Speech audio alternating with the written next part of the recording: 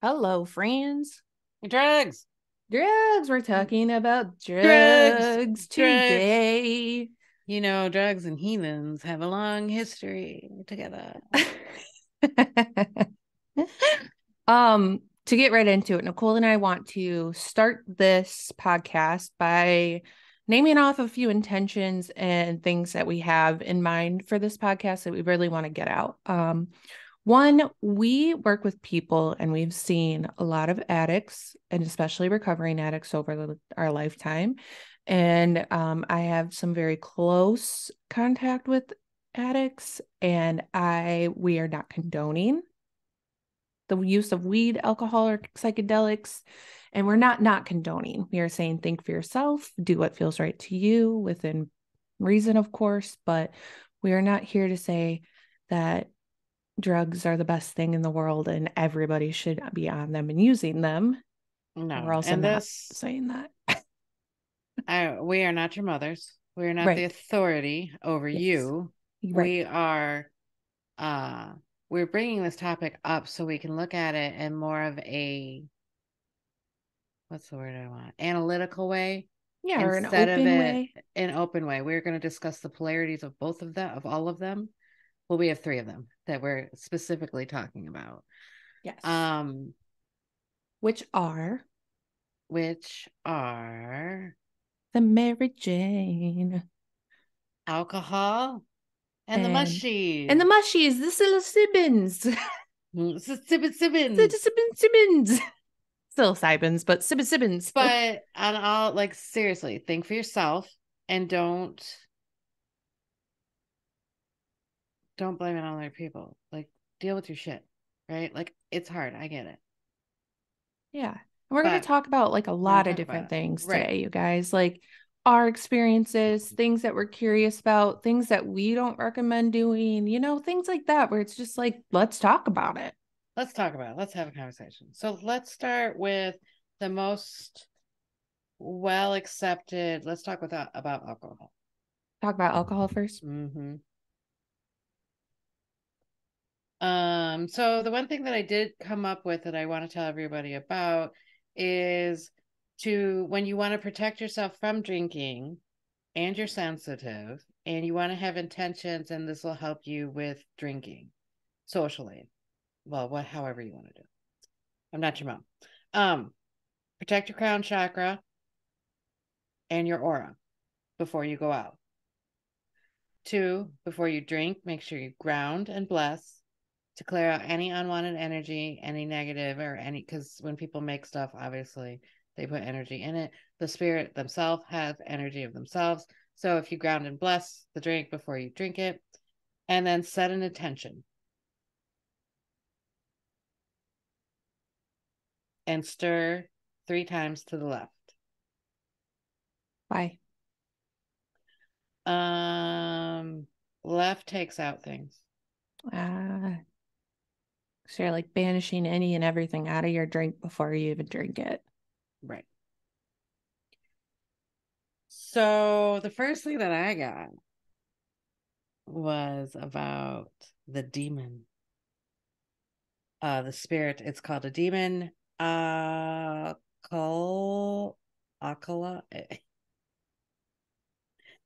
It's like alcohol, but it's alcohol. AL-KUHL. They Hmm. say it's a demon. And I thought it was interesting because I do think this is head on, is body eating spirit. Hmm. And if you think about it, um, if you overindulge in alcohol for a very, very, very long time, it does eat your body, right? In a Mm-hmm. sense. In a sense. In a sense, yeah. Um,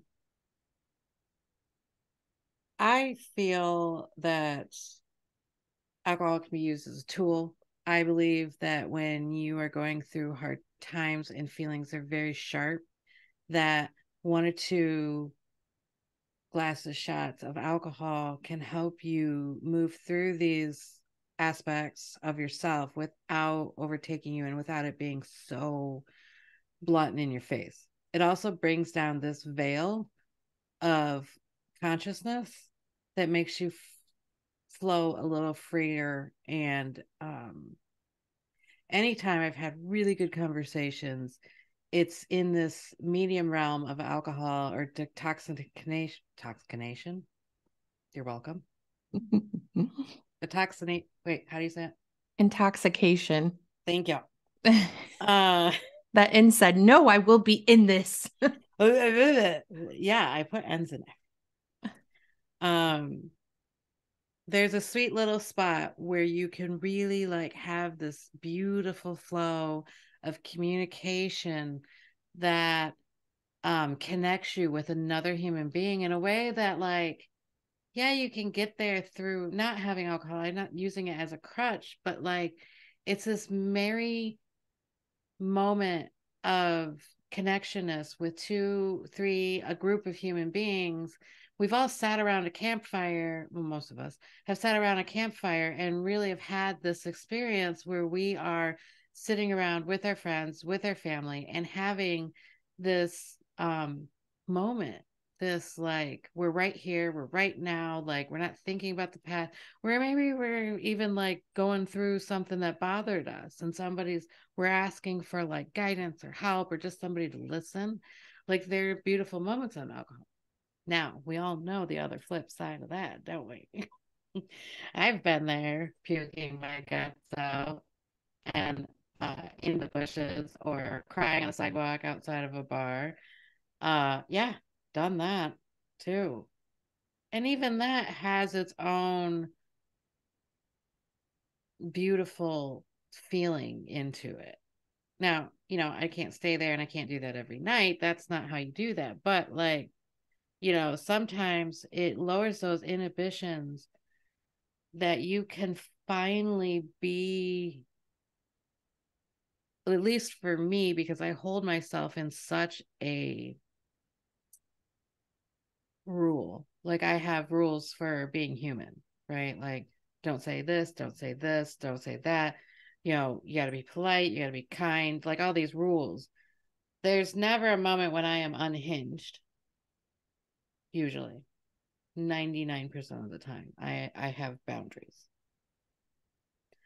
A few moments when I have partaked in alcohol too much or over the top is when it was unbridled. And uh looking back at it now, I know it was almost like it needed to happen. It needed to like come out. Because of course afterwards you feel bad and guilty and like all of a sudden you're on the other path of that pendulum and now you're sober, you're exercising, you're eating just to fuel that guilt or like to get that guilt not to be so heavy on your mind and stuff like that.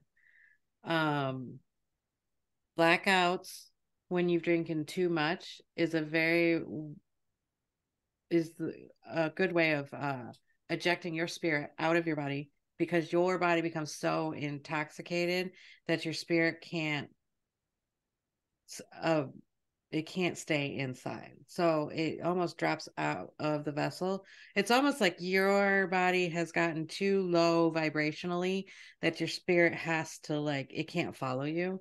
This sometimes can have the effect of influence, attachments, and spirits like invoke possessing you. And that's why when people black out, a lot of times you're like, oh my God, dude, like you were crazy or you were acting yourself or that kind of thing. I also believe this sometimes brings forth our shadow too, heavily. Like if um you're sad and you're suppressing that, it comes out. You start crying. We all know those. We all know those people. They have to cry. There's like a moment, a sweet pot, a joy, and then too much drinking, and then you start crying. We know this. Or angry. We've seen that too. Um, I saw that it took the veil down between your conscious and your subconscious, and I thought that was kind of cool. Um, I didn't have any other thoughts on that. They say when you do black out, it takes 3 to 5 days for your soul to fully come back, or your spirit to fully come back into you. And I feel the more you work on yourself, the more sensitive you get. You almost feel that. Like you don't feel quite right the next day. Obviously, that's a hangover. You feel like shit. But then like it's not just a hangover, it's like you feel it like leaving the toxins almost leaving your body. Yeah, I can't speak too much to a blackout. I've never had one, so I don't really know what that feels like or like Um, anything really about it in that respect, but that makes sense. I don't even know if you would know if somebody else like blacked out, like if you were looking at them. And maybe you would, like if but they're still that person, so it's hard to like and you and I haven't been around a lot of people that have blacked out. Yeah, On like a honestly, I don't think I've heard of obviously people have talked to us about blacking out, but I don't think I've mhm, ever really seen somebody black out. Because like the one person that I have been around that has gone a little overboard with drinking, I've never seen them actually black out because like while their overuse of this has been more aggressive or like the emotion release, I haven't ever seen them black out. So yeah, I've only ever heard of it. You know what I mean? Somebody's like, right. yeah, I blacked out. And I'm like, I have never witnessed that. Yeah, I guess it's that moment where you miss time, and you don't know how you ended up here. I will say though, knowing somebody that overuses alcohol or and uses it every day, that they recently had said to me that because they hadn't been drinking for a couple of days, which was Mm-hmm. kind of like a shocking thing. And they had said to me that time's going so slow. And I was like, yeah, it's making it so you're not on this like fast pace, like time. You look at the clock, it's already been 2 hours kind of thing. And I was like, you're always talking about how, there's never enough time in the day for you to just relax, Mm-hmm. but you're also not usually sober to be able to enjoy that time. Right, you're never in the moment, really. And it dulls down Mhm. your senses and your feelings. Like that's really why my theory on alcoholism is this, is that there's a feeling that somebody is covering up that they don't want to feel, you know.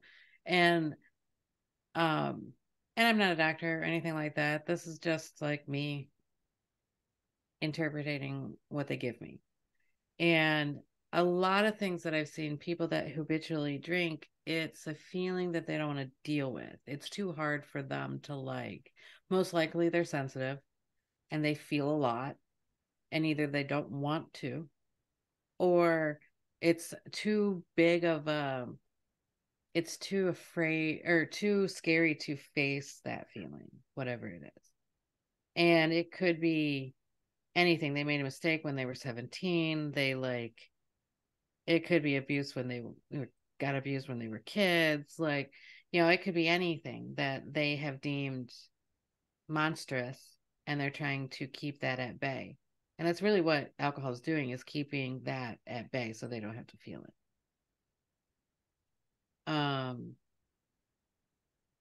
I do, let's see here. I do believe that you can use drinking in spirituality. I don't think those two can exist without like uh or they don't exist with what am I trying to say? Like you can have spiritually and you can use alcohol in the same breath. Like it's not like one's more holy than the other, right? But they use alcohol to extract the essence of all living things. That's what it was made for. So when you're putting lavender in alcohol, it extracts that essence of the lavender. And that's how we get tinctures and stuff. Hmm. But if you think about that thought about extracting the essence And if you've seen somebody who has drank heavily, for you can see the change in their spirit and their demeanor and their body. And it is almost like it's extracting that life force, that essence of them.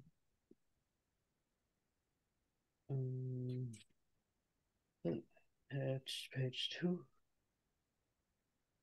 And then the only other thing is, with any drug, I do believe that it is a tool to be used.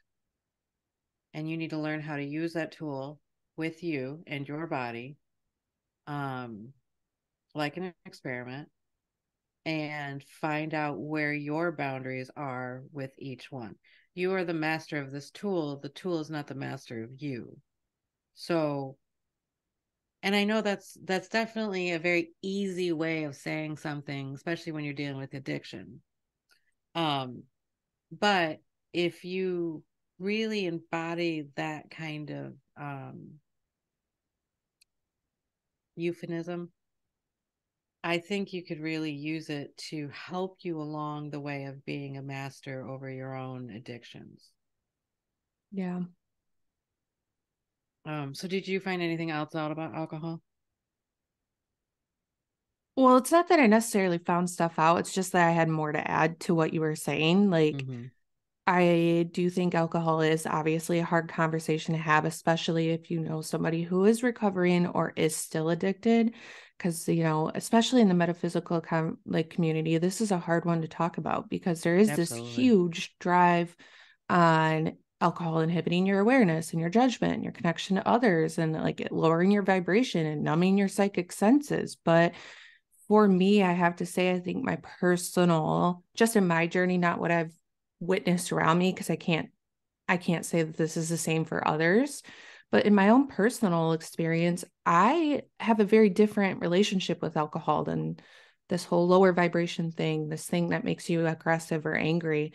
For me, I feel like it really, if you think about it down in like the alchemy of it, it's water, it's fire, it's earth, it's air. It's It's all of spicy. those. It's Because most of the time you need the heat to heat it up for fermentation. You need the water in there. It comes from plants that are in the ground most of the time. And then on top of it, you need that aeration. And I think about alcohol in that way. And personally, I feel like for me, what it does, and when I do use it for this, it helps to bring down this like my self-image and this wall that I have up that I have to be perfect at all times. It allows it to fall. And then for mm-hmm. me, it allows freedom to move, create whatever I'm creating. Like if I feel like dancing, I can dance, get my body Mm-hmm. moving. Mm-hmm. Like I feel like in ritual or ceremony, it allows that spotlight feeling to come off of me to where I can truly participate. And I'm not saying it in a way of like it's a crutch. I'm saying that if you think that that's me using it as a crutch, then by all means think that, because maybe I am using it in that way. Mm-hmm. It has really helped me in a lot of ways like that, where it's like I don't feel like I'm performing on a stage. I can actually truly just allow Mm-hmm. everything to flow. Mm-hmm. Now do I think that all the time or use it for that all the time? Absolutely not. I mean, alcohol can be fun. It can make it easier to be around crowds of people, especially for those of us that have a very hard time with it. Mm-hmm. Um, but there is this thing that happens once you start being aware of the way that you feel on it and you start actually respecting it, of like you can appreciate for what it brews into you, because there has been times where I am a very emotional person and I am somebody that hides it. I like to hide it and keep it close to my chest. And I will say alcohol allows that to flow sometimes. And I Mm-hmm. it's been one of those things where it's like it'll spark a conversation. And is it a great conversation to have in the moment? No, but I have learned to be like, listen, this is coming up right now and I'd like to talk about it maybe tomorrow. And it allows that openness to come up where it's like this feeling is at the forefront now. It's something you Mm-hmm. need to deal with because you've been pushing it to the back and then bringing it forward for you. So Right. like I do have this respect for alcohol that has allowed me to also not overindulge in it. I can't, there's been very few and far in between moments where I've truly felt drunk in years. But I will say something that has helped me too to create the respect for it would be fasting, like doing an alcohol fast where even if it's mini periods of time or long periods of time, like doing like a 30-day fast from alcohol, regardless of if somebody's like, just have it with me. I'm on an alcohol fast. And if they can't respect that, that's not, it's boundary. It's a good thing. They should be able to.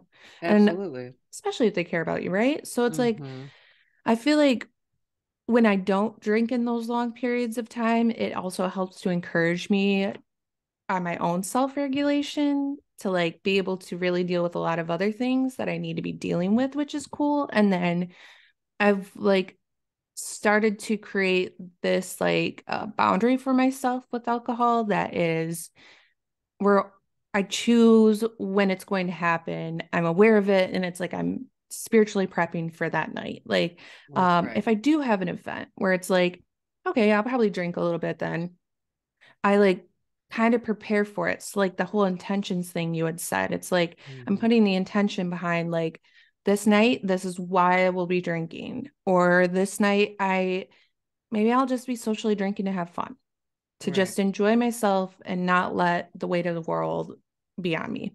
But I also don't, and take this with a grain of salt. Again, this is like my personal experience because I have seen it really bring out rage in others, moodiness and anger, which I do feel is, like you said, an emotion that we're using this as like something to hide it.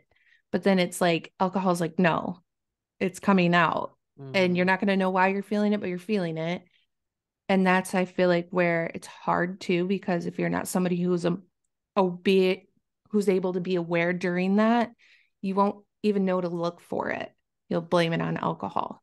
Well, I guess I would like to redefine that just a little bit, is that I feel if you're drinking alone in your house till you're drunk, that's suppression, right? 100%. Yes. But if you're out in a group and you're fully projecting onto other people, and we've all seen it where they've like been triggered, and then all of a sudden there's a huge fight and these guys wouldn't even have fought. Like I've even tried to hold people back and talk them off their ledge, like, you're about ready to hit a girl. Are you ready for that? Like, what are you doing? what are you doing? Yeah. So yeah, I definitely see both sides of that, right? Like, Yeah, it's like it's a double-edged sword, don't get me wrong. Like oh there, yeah. I do think that alcohol can be a part of a healthy lifestyle and a healthy spirituality if it's consumed thoughtfully and moderately, is what I'd like to say. Right. And it all depends on like the level of your journey at this point. Like, we talk to people that are higher up into the spiritual community, and a lot of times they don't need it anymore because they've reached this level of themselves where they don't need it. Where like I feel like I partake in it at this point or use it to advance my spiritual. So like if I'm meditating and I smoke marijuana, then it opens up this whole other universe for me quicker, and it gets me to a place where I can understand what I'm trying to download and integrate into my system, um instead of like I'm just not there yet. I don't feel Yeah, like I am, me like I'm, neither. and this is really a good, so it is a crutch, but that's okay. I'm Yeah. using it for a crutch, but to the ultimate goal is to keep moving forward. I'm not sitting here in this state for the next 20 years. No, I'm trying to get to that, I hate to even use this word, but this place of enlightenment, of, it's always this Jacob ladder. Like I'm always trying to go up the next step, like to my next level of spirituality. Yeah, I mean, there is that old, they call it liquid courage kind of thing. Mm-hmm. And I will use that Yep. for the benefit of myself and others, especially during the ceremony. You guys really feel sometimes like I'm like a little introverted, and that's when my introverted Yeah. part of me comes out, where it's like I have to hold a corner. I don't Mm. want to be in front of everybody and say things and And the I've got to spotlight, the be stage.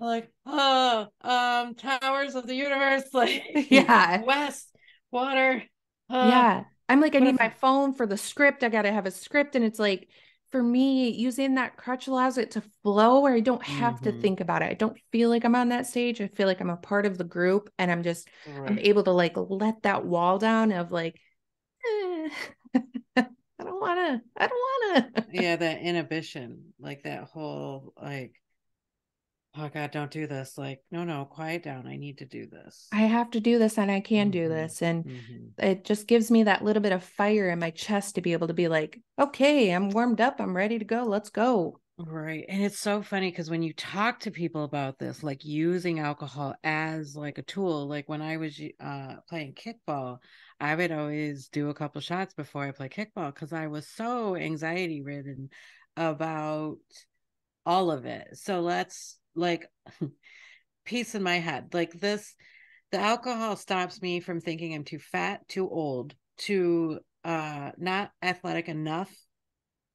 Um all these like detrimenting thoughts that would keep me from doing this particular sport with a group of people. Um, it helped shush that and let me perform the way I needed to perform. Yeah, it's almost like there's like this sweet spot where it like really pulls you and grounds you into your body because you're so stuck in it. And then there's this Mm-hmm. really slippery slope where it's going to shove you out of your body too and make you like that unconscious being. Right. Because you got to be strong enough to handle alcohol. That's why, a lot of times we don't give alcohol to kids because now granted I know it's a law and shit like that, but like we don't give we don't give alcohol to kids because they don't have that kind of will yet. They're very subjectical already.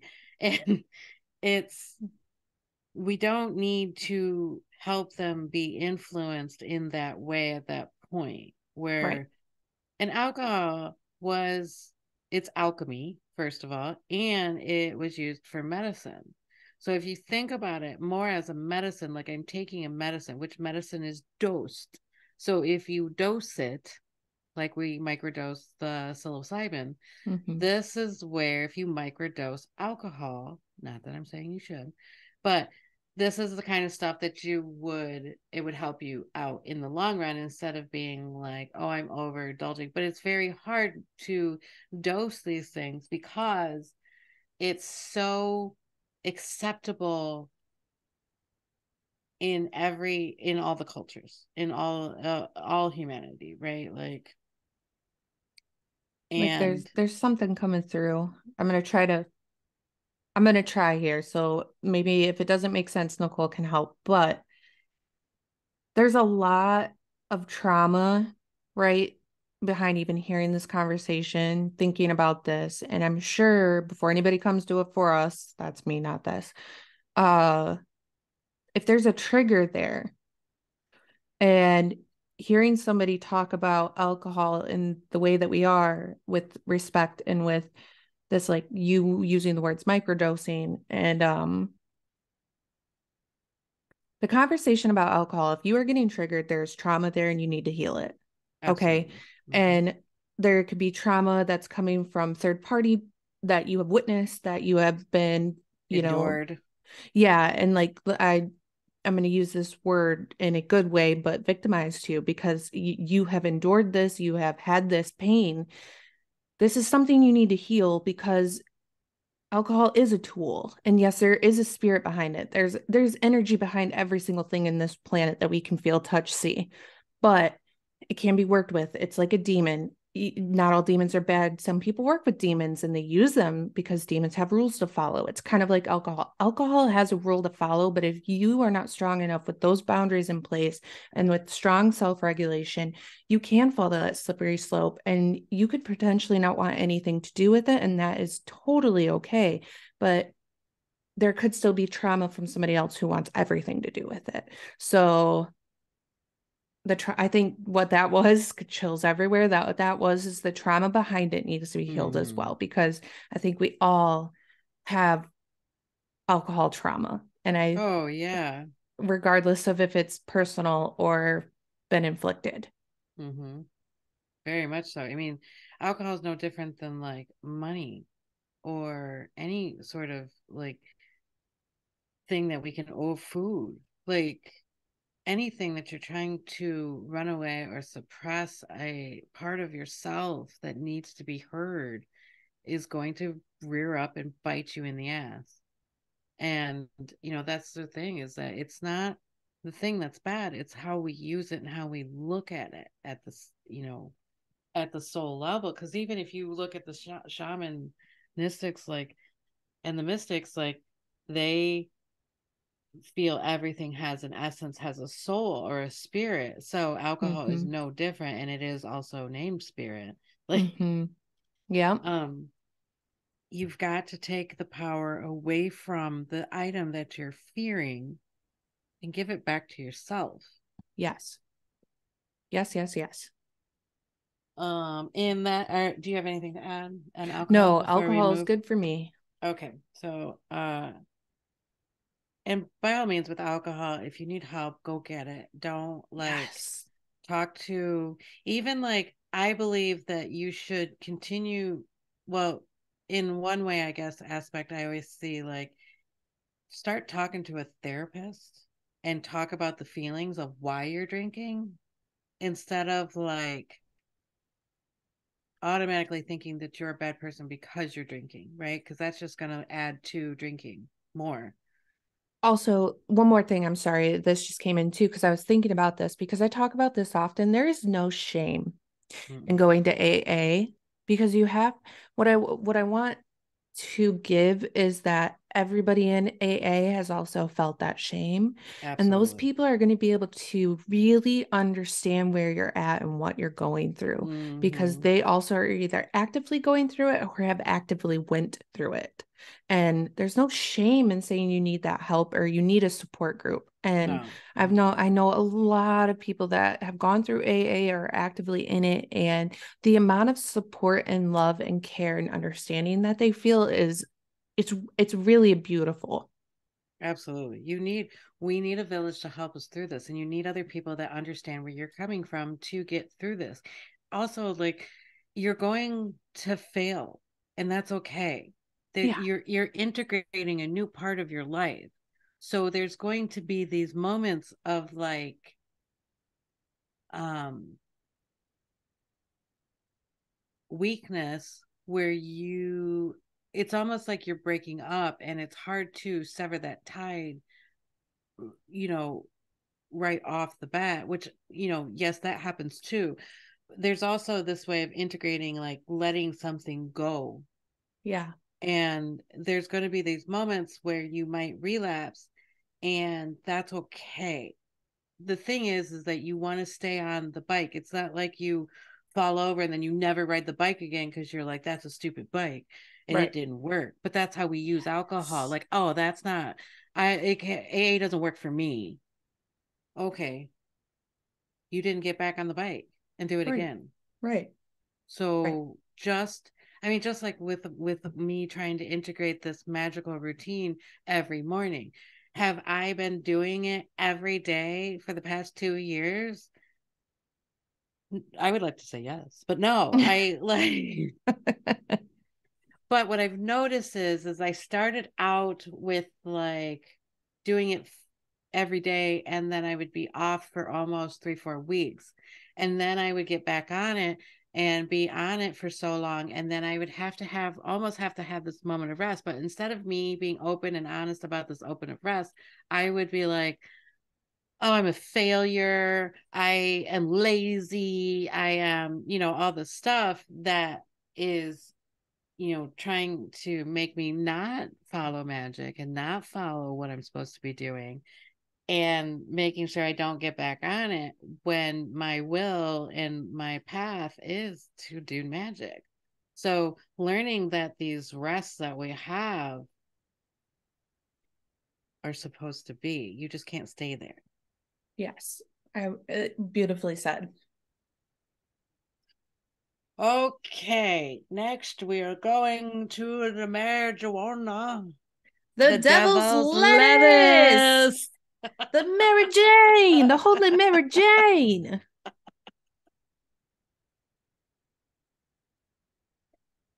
Yes, yes, yes. Okay, so uh weed, marijuana is a feminine energy.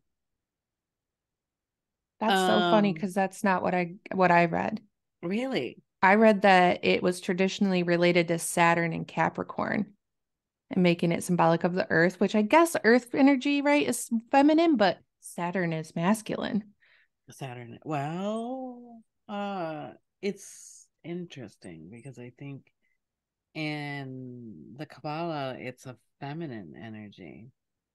But like in the planets, I don't know. We'd have to look into that a little deeper because I Yeah, feel like, because in alchemy it's considered masculine. yeah. So it's because the tree of life, the Kabbalistic tree of life, it's on the feminine side, the receiving side, which I never understood. Like I still don't understand it, but I'm on. I'll get there. Yeah, we're on a journey. You're on a Oh, journey. I wonder. I have The Natural Magic by John Michael Greer. Do you want me to go get it real quick to look? I don't know if it's in there though, or we That could would just be wait. interesting because there's a book that a lot of the information I got is from, but this book is $235 because they are no longer making it, and it is like a What's it coveted book. called? It is called Green Gold: The Tree of Life, Marijuana and Magic and Religion by Chris Bennett. And this book goes Wow. into a ton of history on cannabis, then in the formation of religious beliefs, thoughts, and spirituality in all kinds of different religion. Did you say green gold? It's Green Gold, The Tree of Life, Marijuana and Magic and Religion by Chris Bennett and two others as well. But it goes into religion working of many different faiths and how cannabis also was used in like the formation of those and how old this dates back and how alchemists were the first ones to be using cannabis. And I was like, oh, what? That is so. I'm gonna have to look for it. I was gonna see if I can get it off of like Amazon has it and it is $80. Hey, will you send that to me? Yeah. Yeah. Because there was this I couldn't really find a synopsis of this, right, book because this book had a lot of information that I pulled to talk to you guys about because I thought you would also find this very interesting. But Mm-hmm. there's this one review that I found that was really cool because there's two, and it was like saying how it was an incredible amount of information to process, much of which I've never heard before reading the book. I was surprised to find out that cannabis had once played a key spiritual role in the development of some of our most popular forms of religion, including Christianity, Judaism, and Hinduism. I was also surprised to learn about its use in alchemy and how it may have changed the way people viewed what we know as science during ancient times. Wow. Because the oldest recorded documentation of cannabis from this book, they said that it predates back to ancient China. Oh wow. And I was like the period of time That's in the Inquisition and the Roman Catholic Church's role in persecuting hemp during Christian beliefs. It's just, I want that book to say the least. we're gonna get it. We're going to get that book. We're getting that book. But that's where Um, that like whole Saturn Capricorn thing came from too, was that book. So that's why I was interested. to hear what you have about that. Well, It that's the being thing. feminine energy. I found that now, I guess I didn't fact check it, but I found that off of like Instagram. You know how they go through and they'll have like a married, like the magical properties of blah, blah, blah, right? Yes. And it's like energy and planet Yeah. and all that. Yeah. I also give the spirits marijuana too. Like I'll burn it for them like an incense almost. Yes. One of my first uh magical gifts that had popped out of the ether by itself through a friend. I got this through Derek. Um, so I got this bottle from Derek. Somebody came into his shop and gave him this bottle, and this is a medical cannabis holy anointed oil. So this is the recipe from Exodus 30:22 through 25. Um, this is the oil, the recipe for the oil that they anointed Jesus with. Mind exploding. What? And I've actually I'm getting really close to make my own. Um, I'm not there yet. I think I have most of the ingredients. I'm waiting for something. I don't know That's so yet. that's so cool. He literally Derek's like, "Oh, I got some oil from you." And I was like, "Oh, okay." And he brought me the oil and I was like, "What?" And this was years ago. Like, and I actually used it in that first house cleansing with that guy that had bought a demon off of eBay. Which, if we haven't given you disclaimers, Don't just go buy. listen to DIY house cleansings and all that shit. Because honestly, don't buy Don't buy that. haunted shit off the internet, Don't dude. buy haunted shit. God damn Idiots. it.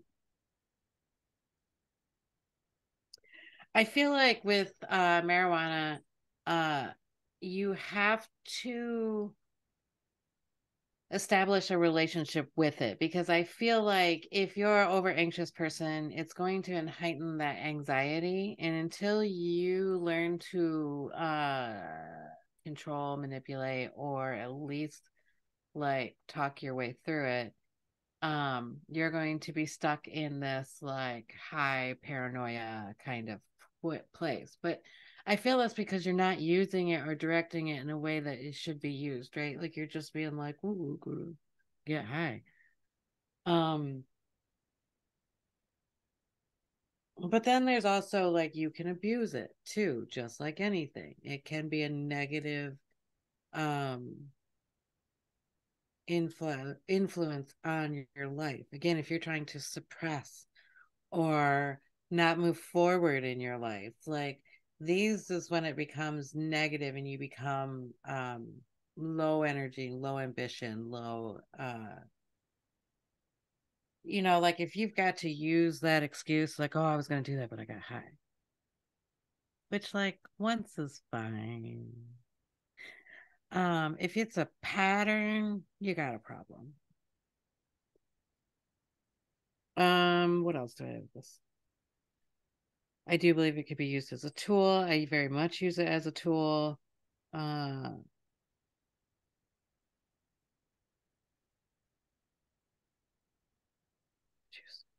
I don't know why I wrote that.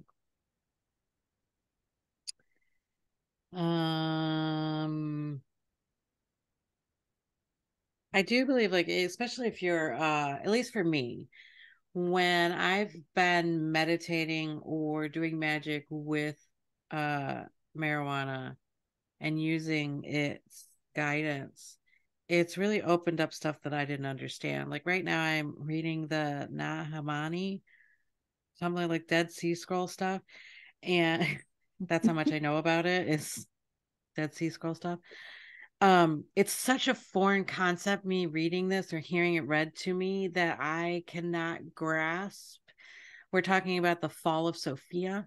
And to me, without even, it's putting you at a loss for words. This is literally how it is to be in my head when I'm thinking about like, what does this mean for me? Because like, we're supposed to like, why did she fall? Like, understand this fall of Sophia. And, I sat down one time and I was like, all right, I'm just going to focus on fall of Sophia, just those words. And, it's a story about a deity leaving her counterpart, her counterpart, and creating our world. But it was flawed in some sort of way. And that's kind of like how we're in this world now. And I just wondered, why did she fall? Why did she feel like she had to separate herself and create something by herself?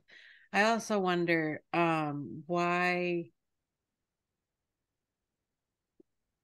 um and I'm thinking this out with my human brain, so I'm like, why is it that she was lacking something? I almost have this grasp of this thought of like, when you're in unity, it's one, it's bliss, there's not really anything going on, there's no drama, it's perfectly balanced, it's perfectly in peace. Well, I don't mean this in a bad way, but I think that's very boring almost, right? Like once we achieved it. So is it the cycle of like achieving oneness, but then also falling and then working your way back up to true love, like working your way up to find out what, why you left the consort in the first place, and then falling back into love with that consort and finding your way back to it? Is that what, the meaning of life is to find our way back to divinity? Because if we fell in the first place, but that's my working clay model of my thoughts right now on that whole thing. But that's what marijuana like opened it up a little bit, so I could see these pictures of us like as humanity climbing these ladders back up to divinity. And it's the joy of these adventures and these like self-realizations to get to the next rung, all the way up to oneness again. And that's my rant. And thank you for coming to my TED Talk. Thank you for coming to my TED Talk.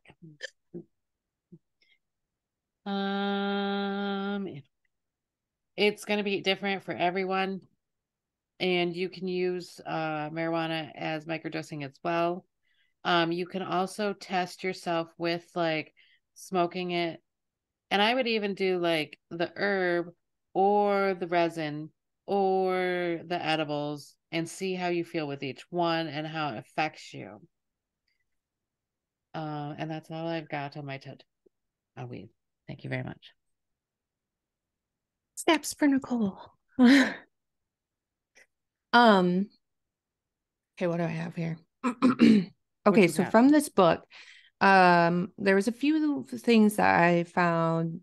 I mean, I found only really great things about marijuana, truly, which I found interesting because I do feel like modern day it is one of the most accepted ailments, you could say. Drugs.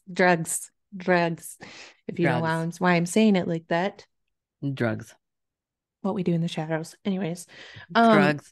From this, do the thing from the shadows. The drugs. Oh, he was on the drugs, and now I'm a wizard. Yeah, he says, we drank some blood of the people, and the people were on drugs, and now I am a wizard. Now I'm a wizard. My favorite part of the show. He cracks me up. That's my favorite part. Okay. So yeah, in this book, I only have a little bit, but this whole article was really, really good. And he was talking about how back in the day, cannabis was for the chiefs of the tribe or the alchemists. And when you're gardening and growing your own cannabis plant, weed plant, marijuana plant, whatever you'd like to use, you're engaging in a form of alchemy. Mm-hmm. So for alchemists, cannabis was known as the end of a cycle, and it represented the time after hard work when it was time to slow down, contemplate, and recuperate. And that would when we would be indulging in the intaking of the drugs. of the drugs. So yeah, that part comes from that book, Green Gold, The Tree of Life, Marijuana and Magic and Religion by Chris Bennett. I have trigger warning Ooh, I for like some trigger strong warnings. belief having heathens. Crowley. Oh God, not Crowley. Not Crowley. He's the worst. Like, admittedly, the man Ew. was a little cray cray. Okay. No, okay, this is my 2 cents on Crowley. Let's hear it. Um, I believe I believe he was doing it for the benefit of magic. I believe that everything that he did, he pushed the boundaries and through the thresholds to find out what was there. And without him, we would not advance in magic without him. So, and That's what I was that's going to say. You cannot deny the man was very clearly effective in what he did. absolutely. Without him, we Mhm. wouldn't have a lot of the knowledge that we have. Was Mm-mm. his ways a little, They had to be, though. They had to be. yeah. How are you going to make new magic without breaking some barriers, And right? Like, how is that not going to make you a little cray cray, man? absolutely. You're Absolutely. pushing yourself over the edge every once in a while. You're going to be a little eccentric. When you know the secrets of the universe, none of this other bullshit matters. You're going to be the crazy village person, okay? Right, right. Absolutely. There was one time I got a quick story. Yes, So tell me. there was one story. One time a couple years ago, I was sitting on the couch and I was folding laundry by myself. It was a sunny day, summer, blah blah blah. And I'm watching Crowley, like whatever I could find on Amazon. I was watching something Crowley, like a documentation of some sort. And I'm sitting there folding the laundry. And I forget what I was thinking, but all of a sudden, uh they're talking about him being the most dangerous man and how like, what his works are, blah blah blah blah blah blah.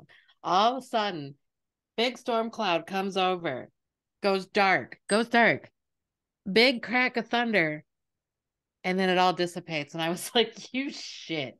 Like, first of all, I feel crazy saying this, but like on second of all, I was like, you shit. You're gonna sit there and show yourself like I'm like, touche, brother, touche. The Like, trickster. right, right.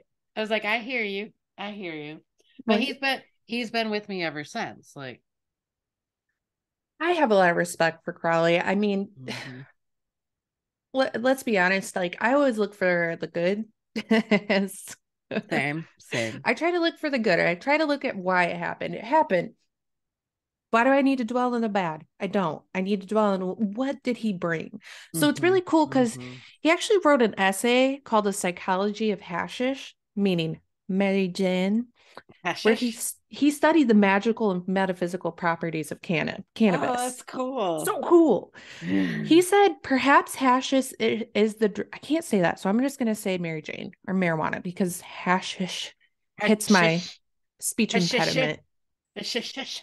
Okay, so he said perhaps marijuana is the drug which loosens the girders of the soul, but Oh. is in itself neither good nor bad.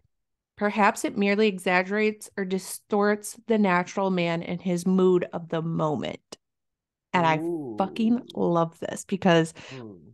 this brings me into other things that I found. And when I found that, I was like, oh my God, it's all tying together. Thank you, Ether. So Either. just like everything we've been talking about this season, there's the good and the bad side. There's the flip side to every coin, right? So it can be used, like marijuana can be used as a helpful tool in medicine, or it can be destructive. It's Mhm.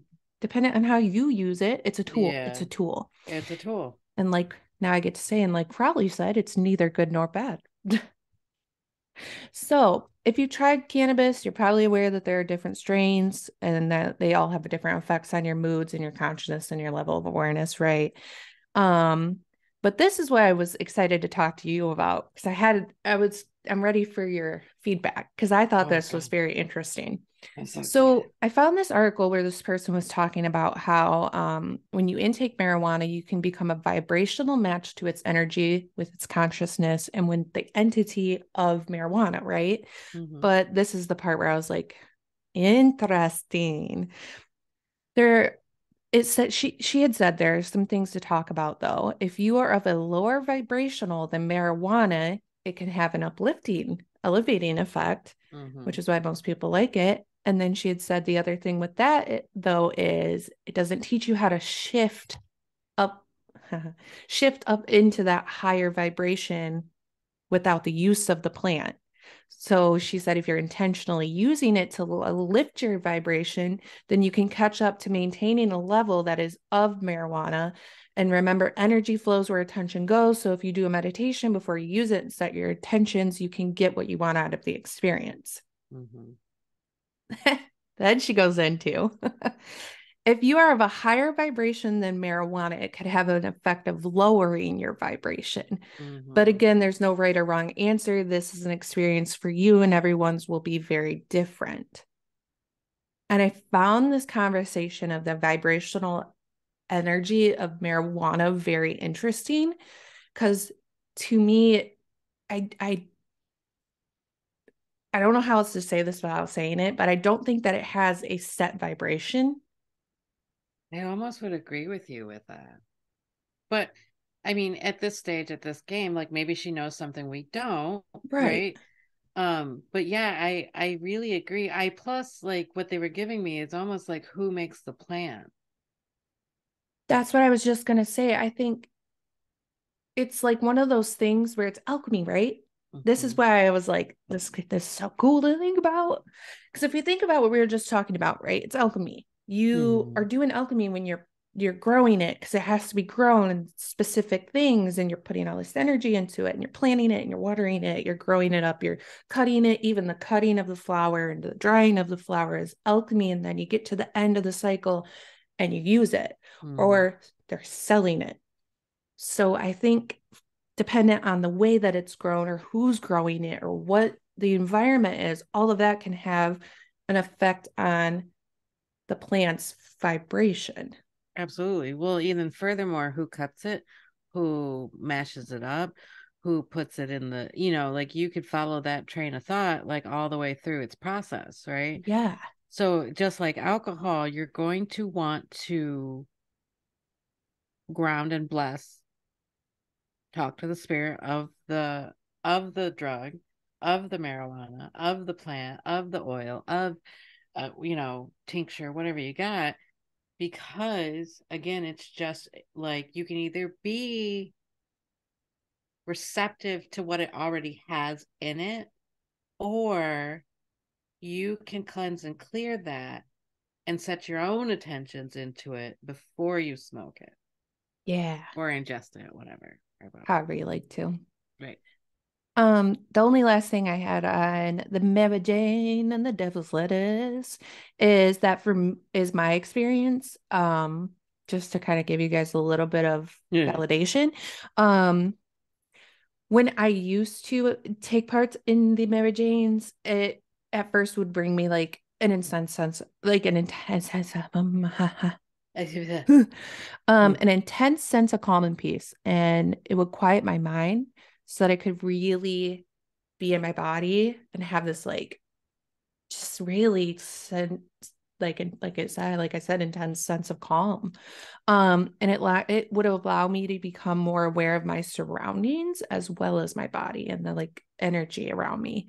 Other times it would uplift me and bring me thought forms and more creativity, visions, things like that, right?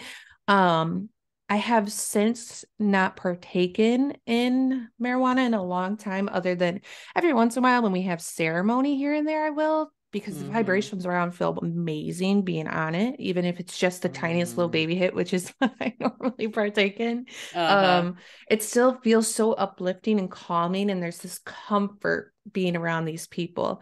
I will say for me, it has created panic attacks, but I think what it does is it really shows me where I need to be working on myself. Because again, it's bringing me into my body and really being in the now in my body.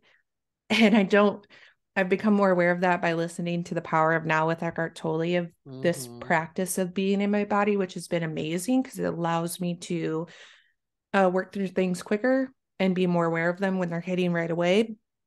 But I think that marijuana would do that. And the minute it would, I'd get panicky. Yeah. And I'd be like, oh God, we're going to feel our feelings. We're going to be high. We got to stop this. We got to stop this. How do we stop this? Maybe if we eat. I'm high.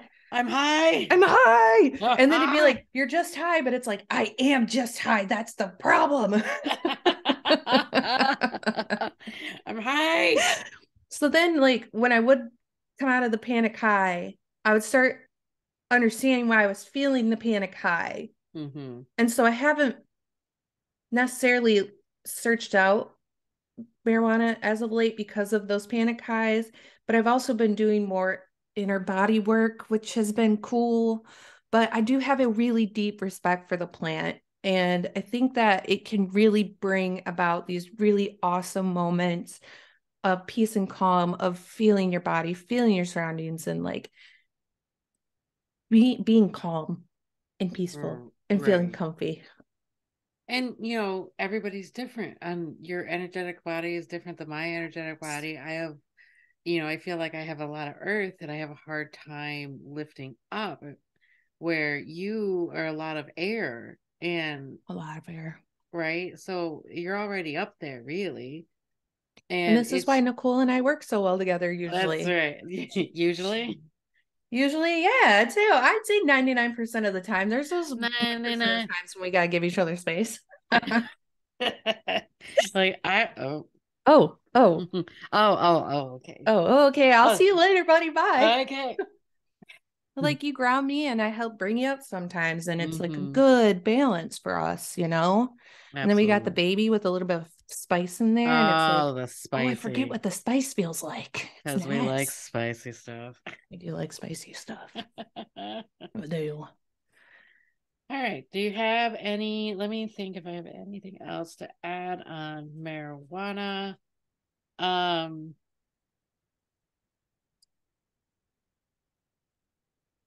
I guess if I was to give you any sort of guidance with partaking with spirituality and marijuana, is to, do your research and set your intentions and ask a lot of questions.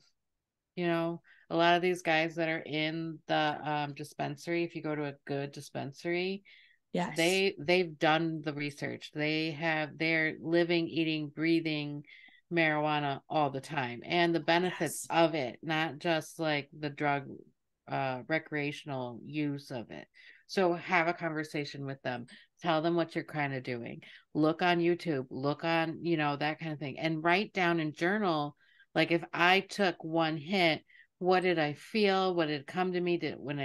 So you have your own experimental science project on how you are having this. It's like dating, like date it for a while. Don't just hop in bed with it. Like actually, like, get to know it. Also, CBD. Ask your dispensary people about CBD Absolutely. because sometimes Mm-hmm. the high of it might freak you out a little bit. So if you want to start Yeah. getting in touch with the cannabinoids, What? Derek, we need your help. Um, like the CBD can be also something that can start getting you in touch with the whatever vibration you want to get into. You know what I mean? And again, Mm-hmm. talk to that's a great advice, Nicole. Again, snaps for Nicole because like talking to the dispensary people, I love talking to people that work in dispensaries. They know so Mm-hmm. much, and I'm They're like, so nice. you're like a you're like a rabbit hole, a wormhole Yeah, on yeah. information. And I Mm-hmm. love it. Well, and the one that so my friend Derek works at Ann Arbor Wellness, and they do have a website, and they do write a lot of like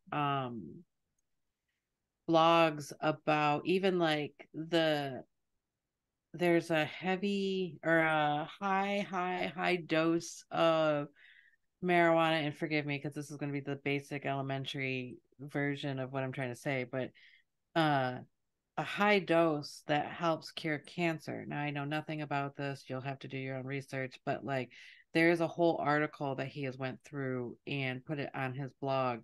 So that's out there. So this is the Interesting. whole thing, is that like you really can, we have no idea, because we have limited it to a drug, and not only that, a unpurposeful drug and recreational drug, that now we've demonized it, where even like when I was looking on TikTok, they were talking about how it's like opening up gateways for demons. And I'm like, bitch, those were already there. Like that didn't, Yes. like, you already had those there. You didn't work on it. You didn't work through it. And instead, you're going to blame something else, which, okay, if that's your gig,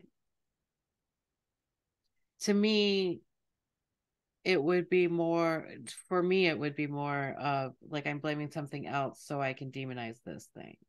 Yes. Or I'm just going along with society's telling me as well. Think for yourself, man. Just think for yourself. If that's your gig too, good. Stand More in your power to power. you, man. Yeah, stand in your power, because that's Heck what yeah. that's about, right? Um, it's just, if you're ending your sentence with like, just don't do it.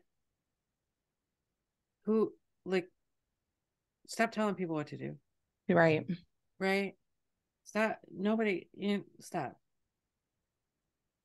That's it. That's all I got for marijuana. The marijuana, the drugs. Drugs. Drugs. Drugs.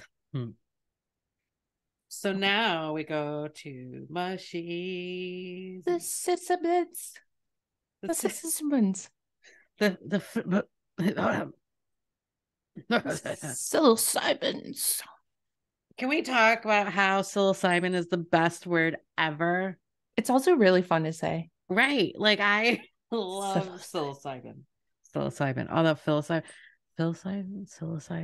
I don't know. I think I just learned how to say it today. So The psilocybins. The psilocybin. sissabis.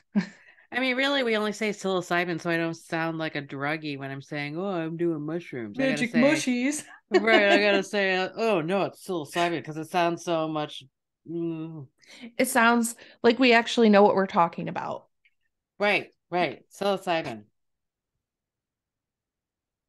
Let me put my teacher cap on. Dude, so psilocybin I find so rewarding on, like, the people that are talking about the information about psilocybin. I find them to be the most grounded and wonderful people. I find that just researching it makes me so happy, and how wonderful, not even just like magic mushrooms, but also like mushrooms.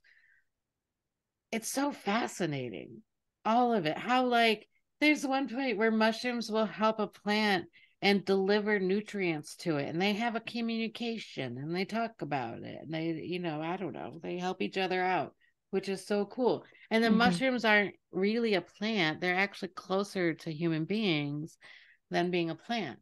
And fun fact, they're the largest living creature on the planet. Like an amount, like they have the most amount of them. Like, one particular brand of mushrooms, which I forget, I think it was called honey something, in America somewhere, because I'm really good at details. Because I want you to research your fucking self, right? Like, look it up. Yeah, but you're But telling us this, so tell us. no, uh, it was in this in America, there is a certain species of mushrooms that is bigger than um the whale, the blue whale. Because blue whale is the biggest, like, creature on the planet. But it's really this, like, honey mushroom. I will be researching this. It's so amazing. I'm very curious. You piqued my interest. What was the other thing? Oh, mushrooms can also make ants zombies. The fungi. The fungi. Fungi. A fun guy. Fungi. It's a fun guy. It's very good for your health. It's good. I believe it's very good for rewiring brains. And I know there's a lot of science behind that. It's helped people out with PTSD, where they're not so triggered all the time and they can live normal lives without, like, hiding under tables. Um, what is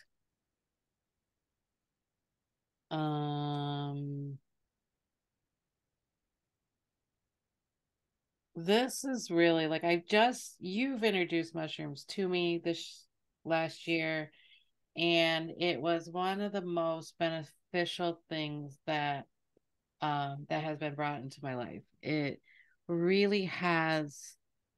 The science that I did on it, my own little science experiment, is that I tried a very, very tiny amount of it. And then I was like, okay, that's all. I didn't die from that. And I could feel it a little bit. And then one day I had the house to myself. So I took, literally like two. And at this point, I wasn't actually like measuring them because I was trying not to be that serious about it. I don't know. I just had them and no measuring equipment. But I was measuring them by like, oh, two.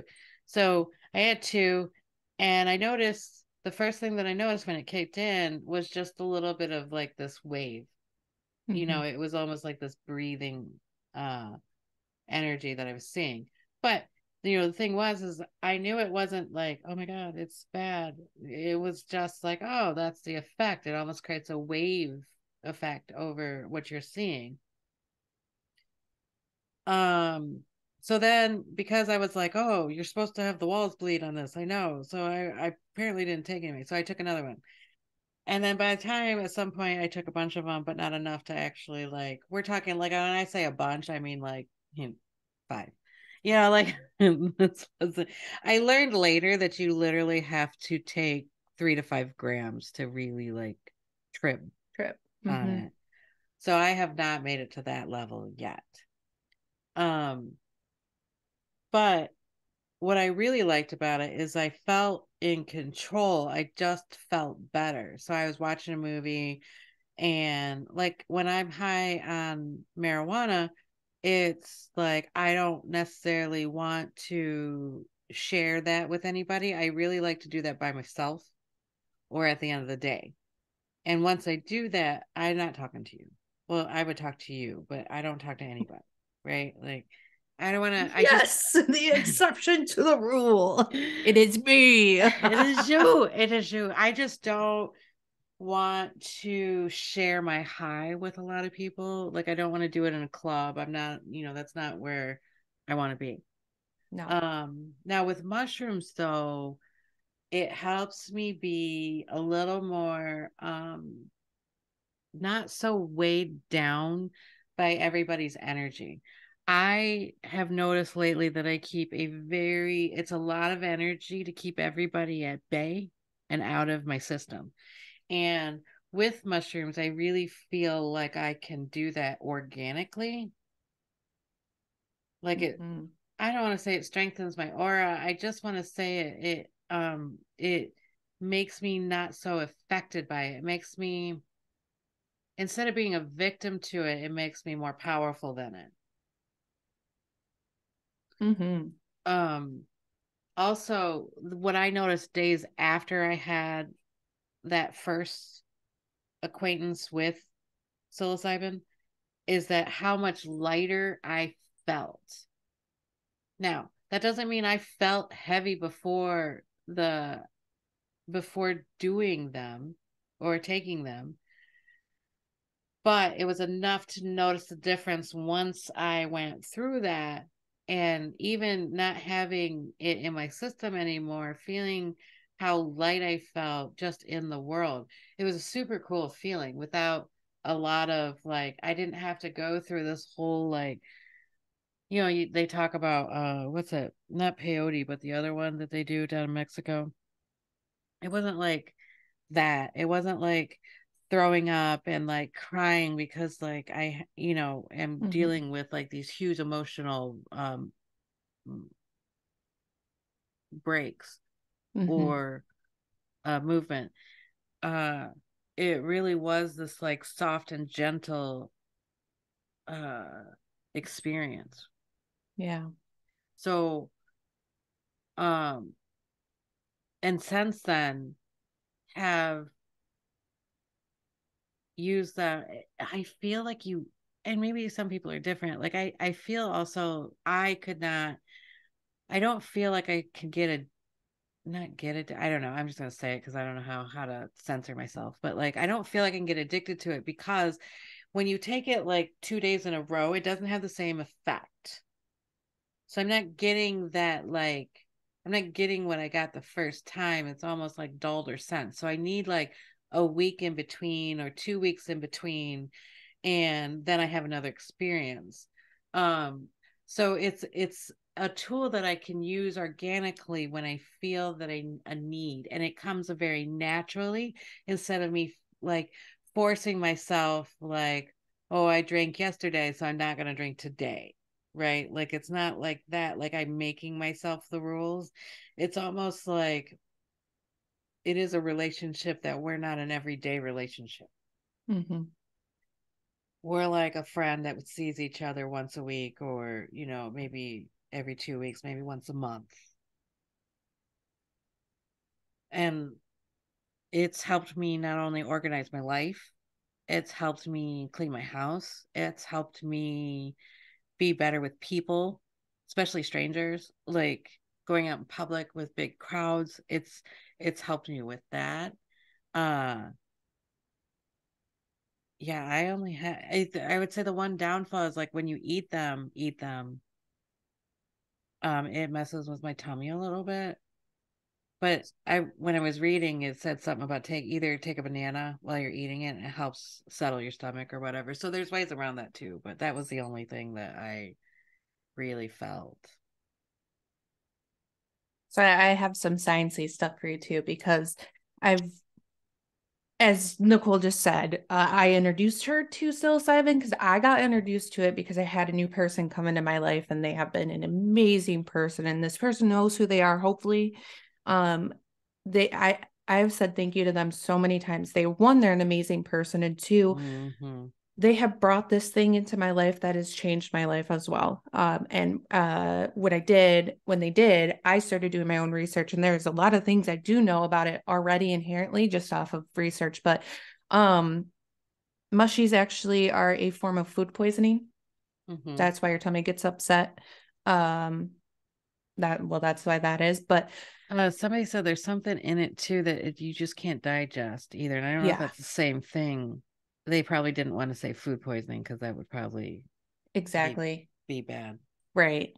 I So don't know yeah, why I'm so fucking bright. Sorry. you've been glowing, baby. So yes, the active ingredient in magic mushrooms is psilocybin.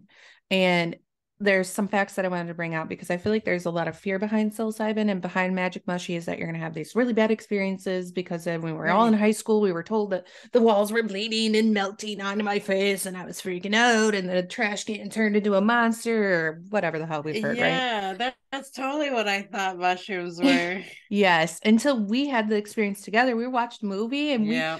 it was I will never forget that because that was a really good experience with you where we were just both like, we feel so We good. just feel so good.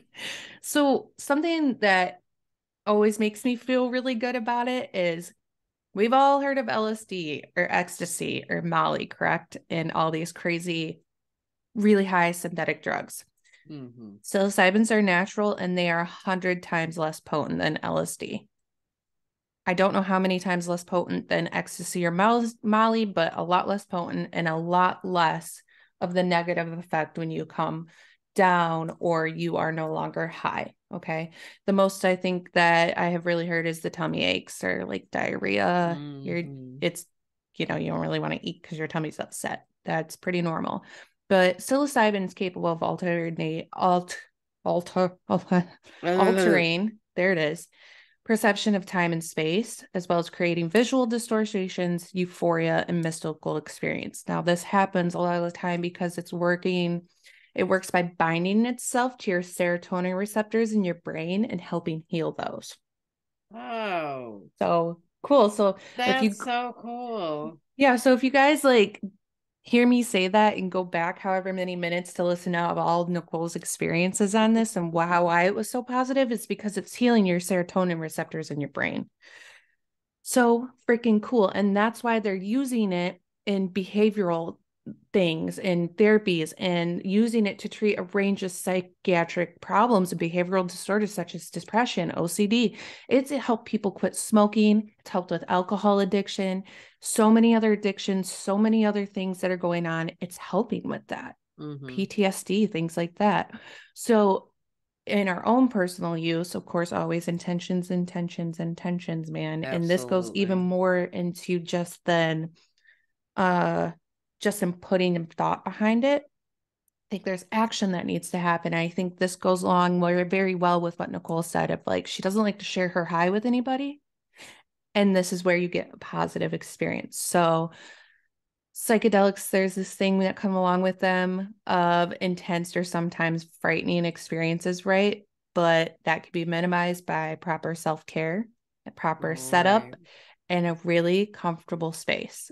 I will share this one experience that I had, and I cried for 4 hours, but I released. So I took it for that purpose though, right? Like we were going through a thing. I realized it was about my biological father and abandonment issues that we have, like generational curse stuff that we have running through our family. And it was showing up again and again in my outside world. So I finally realized that I needed to kind of like, visit this. And, mushrooms held my hands through it. And it really like I cried for 4 hours.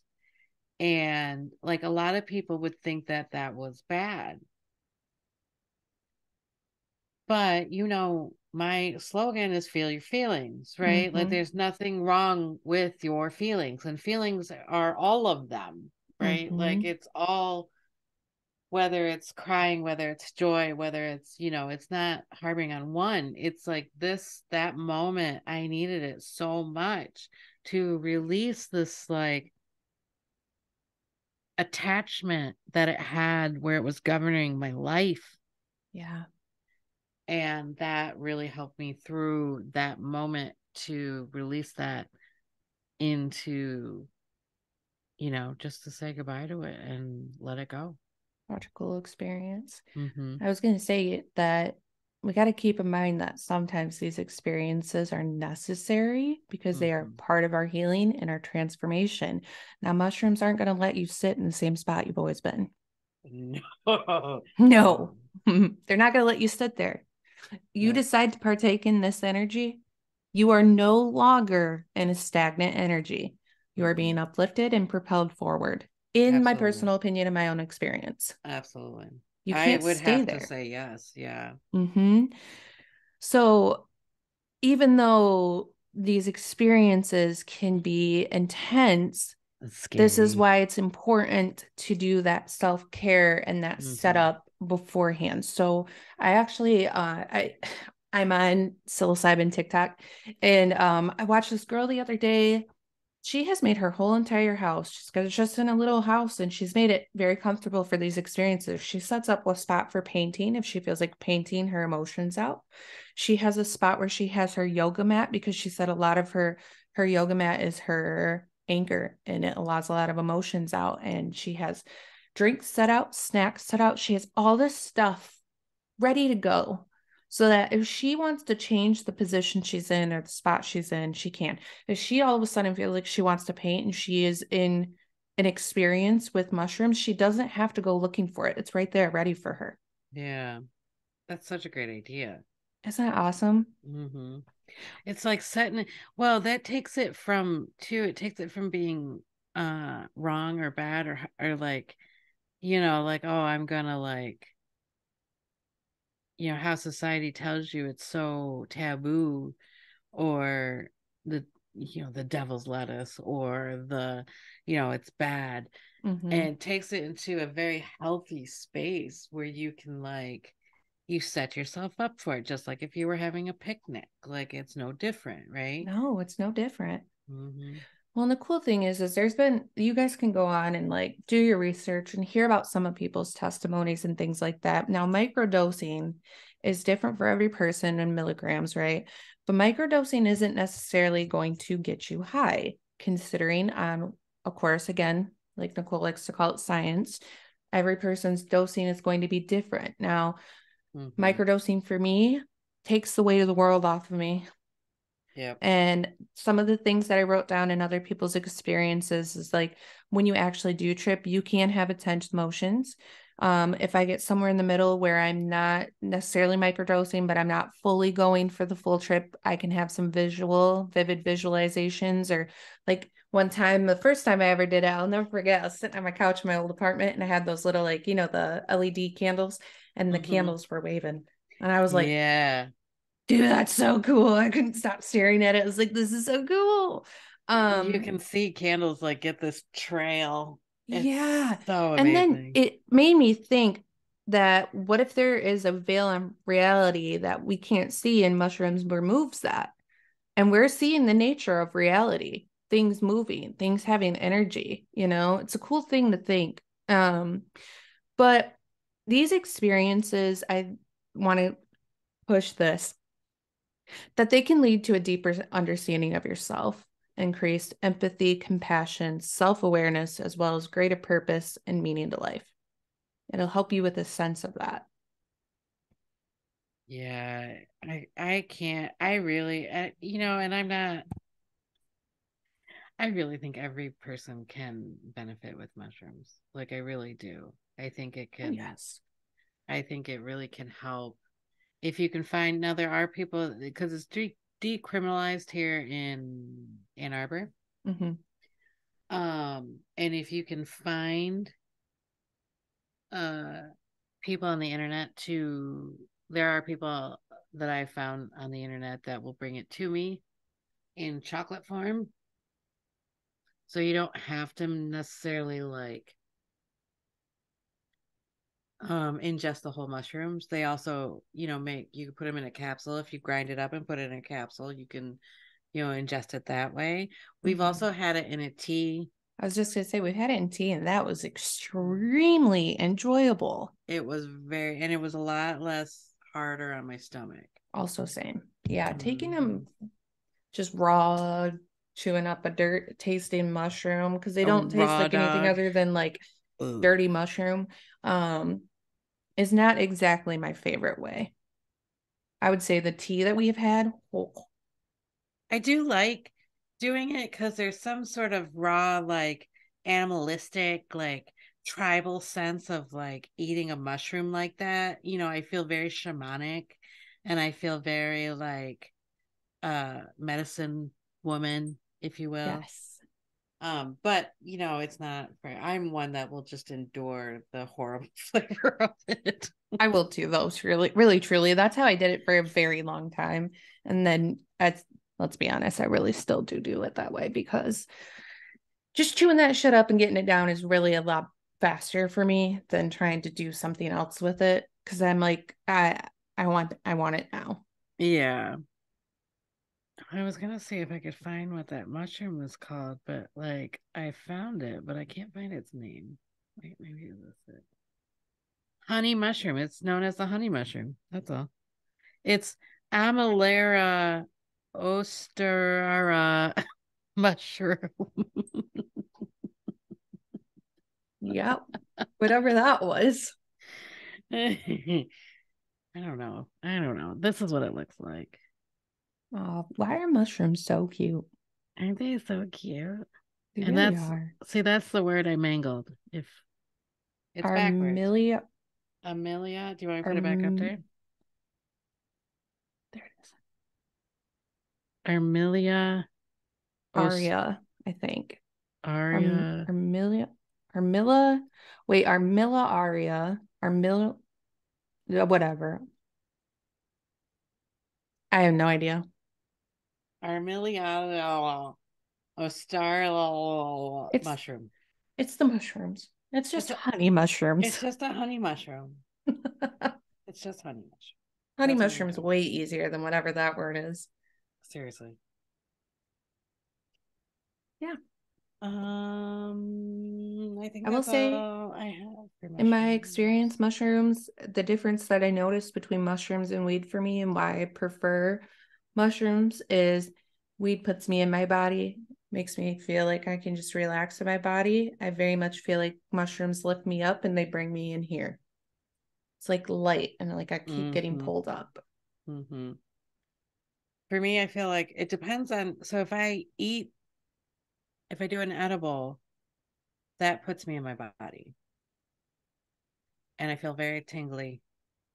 Um, and when I think about it, a lot of times I make sure I do intentions on stuff and I thank my body, I thank the weed, I think, even if I can feel like the light sources running through my energetic like being, I think about like, thank you for my organs that are uh functioning well.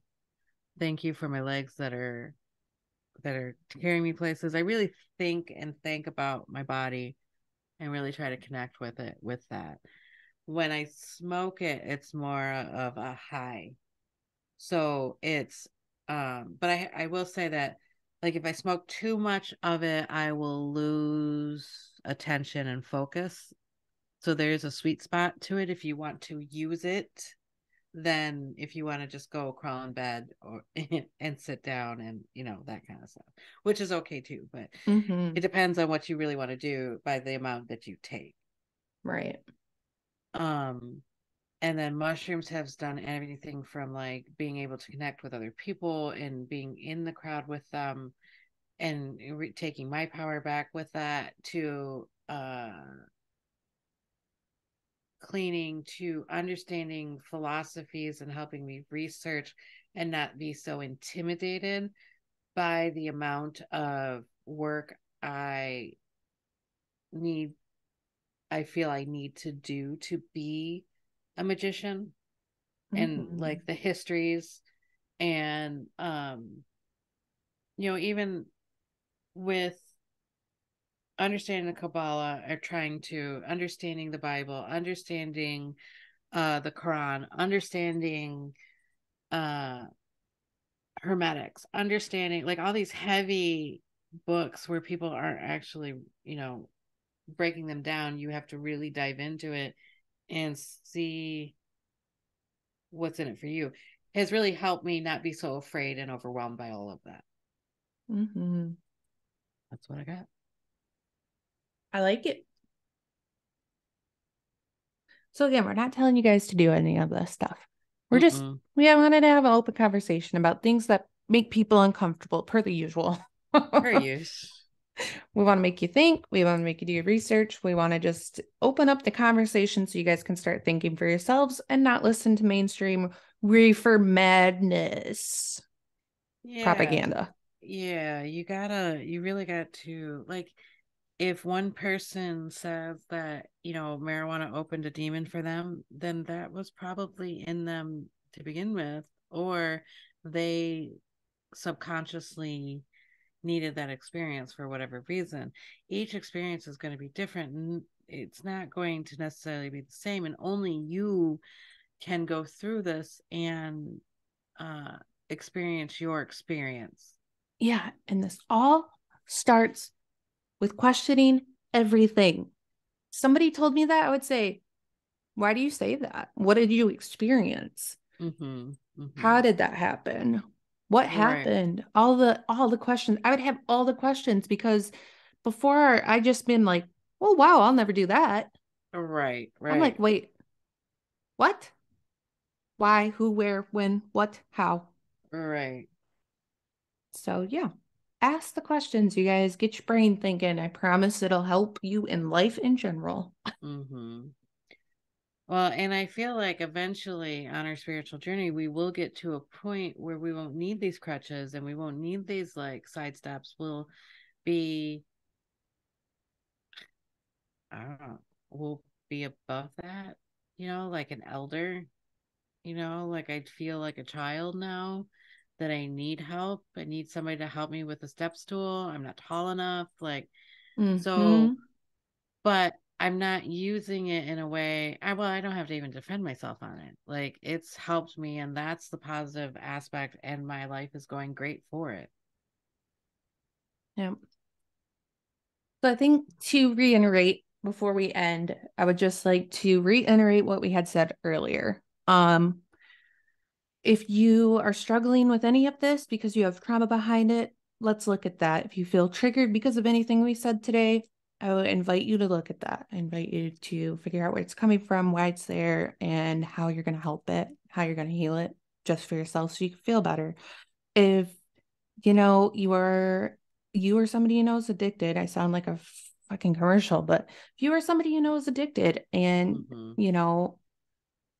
don't forget to one, give yourself or them compassion, right, and understanding and love. No shame. no shame. Don't shame them, so don't guilt them, because and don't shame or guilt No, yourself. no. Yeah. Stop the punishing. Yeah, Stop punishing people for man. being Like Nicole said, we all scared. fall off that damn bike, guy. Absolutely. Like God, All. I've really come to the point of like we are a society that have decided to punish people to be what we have quoted, quote, a good citizen, right? Mm-hmm. And I just have these questions for you to think about is when was the last time somebody was yelling at you that changed your mind? Or somebody was angry at you and it made you change your mind about the certain subject that you were yelling at, right? And no amount of, we're very eager, especially with addicts, we're very eager to say they're bad. And well, I'm not just going to help them anymore. And if that's your boundary, yes, like, okay, I don't know what they've done to you. I don't know. Like, I get it. But like, also remember, it's really hard for them. And they are in this addict place because of feelings and trauma and stuff that they either don't have the necessary tools to work on with it, or are they afraid of facing that monster? And if we look at it as more like a monster than like a habit that they're doing, Mm-hmm. we would have more compassion because like that shark is really scary and it could bite me and I would die. And that's how you kind of got to think about, that's what the drug is helping them not face the shark ever, right? It's not giving them the tools to face it or the monster that's in the dark. It's keeping it away. Yeah, and if you're somebody that's helping somebody go through that, don't be scared to stand in your power in it. Like people can tell you Yes. whatever they want to, and they can try to deter you from it. But if you want to do that and do it gracefully. Do But it. do It's it, get help with it too. Like yeah. Al-Anon is there for a reason. Mm-hmm. If you're dealing with somebody with heroin, try to find a group of people that are experienced into helping people with heroin or Yes. with other drugs that are hard, and people are ruining their lives with it. Because, like, that's a real thing and we get it. Even just alcohol, man. Or It, gambling. Gambling was always the one gambling. too, Oh, right? Like, yeah. it's not even a drug. It's like, it's a high that you're chasing Yes. still, but like, same Yes. thing. So don't feel guilty, don't feel Mm-mm. shameful, don't Mm-mm. be scared, fear. Um, have Find compassion, have love for yourself and others. Huge things that I really wanted to yeah. end that with because Mm-hmm. it's a hard thing to deal with. Because like at the end of the day, if you want to cut them out of your life, and I get that wholeheartedly. At the Yeah. end of the day, if you have done all of the things and your boundary is that you have to cut them out, you have to cut them out.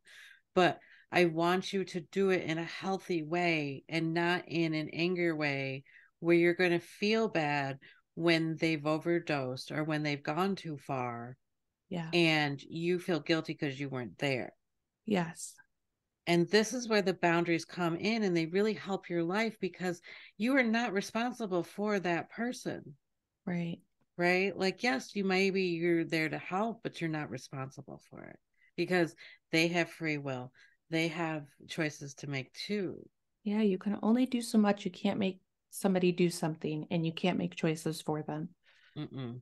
And it doesn't matter how much you get angry, and it doesn't matter how much you shame them, and it doesn't matter that those things don't matter. So we have to start approaching these addictions in way different ways, way different ways.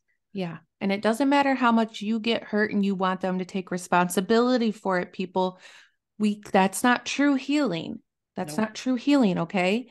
I've been talking about this a lot this week because of events that have happened in my life. True healing is forgiveness without them taking responsibility. Yeah, absolutely. And it takes a lot to get, you got to find your way through the forest into that forgiveness. But once Yeah. you're there, once you have it, it's so powerful and so freeing, even. So freeing. Oh, It's great. So, yeah, we just want to really reiterate that because yeah, because this is a this is a hard subject, hard conversation. especially when we're talking positive about it. Mm-hmm. Because, like anything else, I can either use a hammer to build a house to have shelter, or I can bash you in the skull with it. Yep.